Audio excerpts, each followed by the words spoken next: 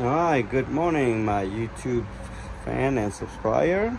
Alright, today I am installing a nmea 2000 gateway.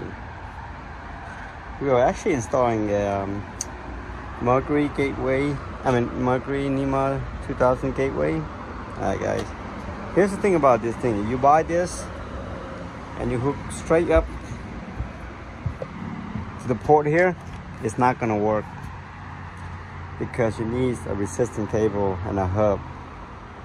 Alright, this blue cable right here, this is what you're gonna need. Anyway, I have to cut it because the head is too big to go through here and there.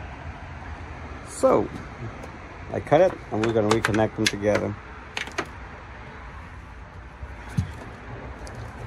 As you can see right here.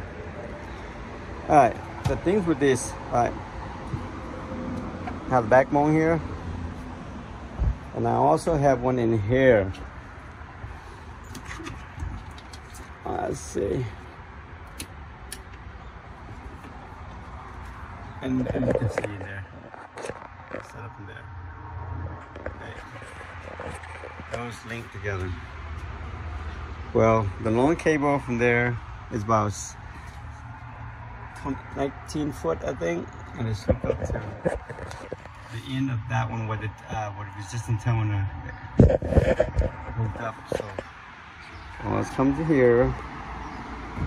So I put the resistant terminal at the end on this side, and this is the cable that goes over there to the other backbone.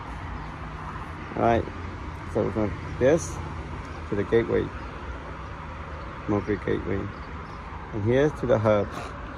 These are separate port. You have to buy this by itself, and the blue cable is called terminal resistor. They both have at the end at the terminal resistor. If you hook this straight to that, there's no resistance. The light will come on in a few seconds, and the king light will come on in a few seconds, and it'll go off. But the nmea 2000 light will stay on. I learned the hard way. I didn't understand it first, but for those of you guys, save you time, it's a headache. It took me a few days to do research to find out that I need these two. Alright, I'm gonna go ahead and hook everything up together, and we're gonna test this and let you guys see.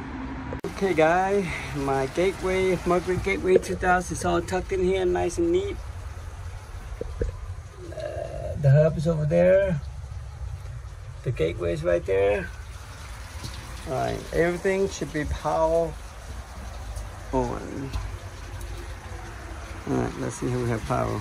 Okay, we got power on the king and the nmea. Alright, start the engine, baby.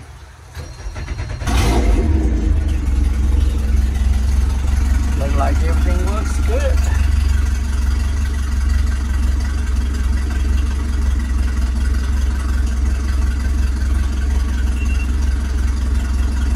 Alright, the next step, we're going to install the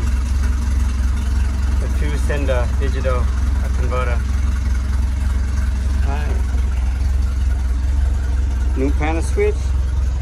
Alright, this didn't come with it, guys. I actually add on myself. I took this out, built the hole a little bigger, and put everything in there. It's more nice and fancy. Maybe I should change all of them, but we'll see how it goes. Kind of like the mix and match. Those you like the analog, still remain. I need to change everything to red, like this one. Alright, now we're going to install the digital inverter signal for that to work over here.